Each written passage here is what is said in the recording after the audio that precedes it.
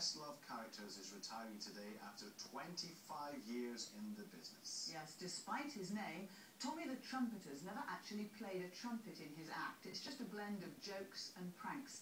He performed at his final party this afternoon. Fiona McElwraith reports.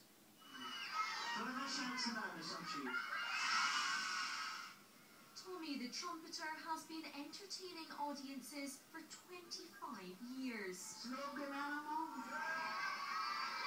A familiar face on Tyneside, the entertainer, otherwise known as Ray Spencer, performs his unique blend of comedy and children's games twice a week through the summer at the amphitheatre at South Shields, and people come from around the world just to see him. The furthest this year has been Australia and New Zealand. I think they're over to see families, but they do come to the Tommy parties. Interestingly enough, I was asked to do it for a fortnight as a stopgap, and I enjoyed it so much I kept doing it.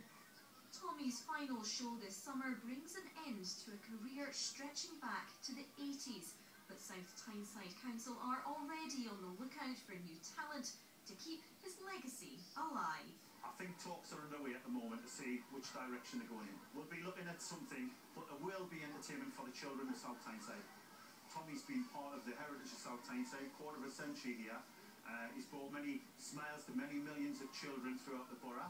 Hello, my favourite place is Tommy the Trumpeter. I think it's fantastic. With the final curtain coming down on a very successful career, Ray leaves with a heavy heart, although he's not ruling out a surprise return from Tommy sometime in the future. Fiona McElwraith, ITV News, South Shields.